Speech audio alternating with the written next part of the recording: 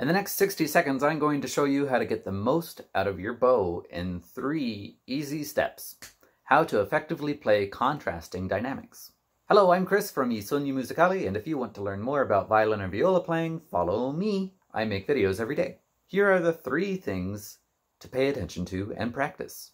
Weight, bow speed, and placement. First, a common mistake is pressure versus weight. Pressure comes from only using your index finger to push the sound out. Using the weight of your arm allows you to pull the sound out instead.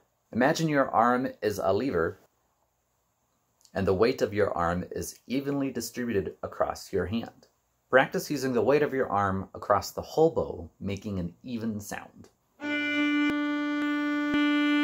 Second is bow speed or length. Bow speed is sometimes hard to conceptualize, so think about your bow in fractions instead. If I use my whole bow for a quarter note, that's going to be pretty loud. If I only use a 1/16 of my bow, that will be really quiet. Third, if you play close to the bridge, you get a metallic sound, ponticello.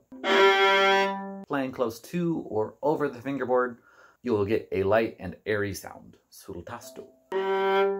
The bow is our paintbrush. We use each of these in combination to get a variety of kinds of sounds. A lot of practice is just experimenting with each of the ways we can play the same dynamics with a different character. If you enjoyed this video, go and grab my free guide, click on the link to get it.